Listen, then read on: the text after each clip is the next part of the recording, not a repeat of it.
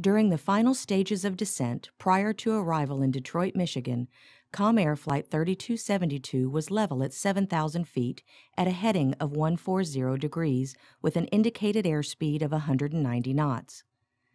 The flight was in icing conditions and beginning to accumulate ice on the wing leading edges. The de-icing boots were not activated, as company procedures at the time required a delay in actuation until 1/4 to 1/2 inch of ice had accumulated. Air traffic control told the flight to descend to 6,000 feet and reduce airspeed to 170 knots. The pilot initiated the descent and began the requested deceleration. Just prior to reaching 6,000 feet, the flight was further cleared to descend to 4,000 feet and asked to continue slowing to 150 knots. With ice accumulation on the wings, 150 knots was below the stall speed of the airplane. Passing through 5,000 feet, the flight was told to turn further right to a heading of 180 degrees. The right turn was completed and the airplane was established on the 180-degree heading at approximately 4,200 feet as the deceleration towards 150 knots continued. As the flight reached 4,000 feet, air traffic control requested a left turn to a heading of 090 degrees. The pilot acknowledged the request and began the left turn. At approximately the same time, one of the crew members commented about a low speed indication. Concurrently, the autopilot mode transitioned to the altitude hold mode. As the left bank increased, the autopilot attempted to compensate for the increasing bank angle, and though roll inputs were made that should have reduced the bank angle, the bank continued to increase.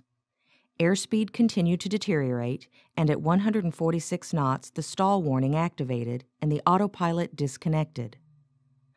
Following autopilot disconnect, the roll angle rapidly increased to 140 degrees, and the crew increased thrust in an attempt to recover from the stall. Bank angle continued to increase, and pitch attitude also decreased until reaching 50 degrees nose down. The airplane struck the ground in a steep nose-down attitude in a rural area about 19 nautical miles southwest of the Detroit airport.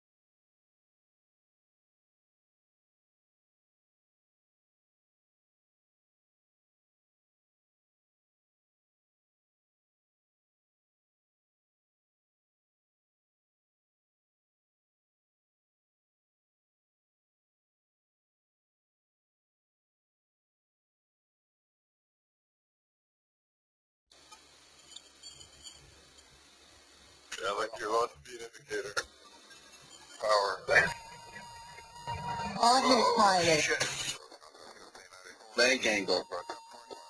Cardinal pilot. 1594 Detroit Road, speed 170. Cardinal pilot. Report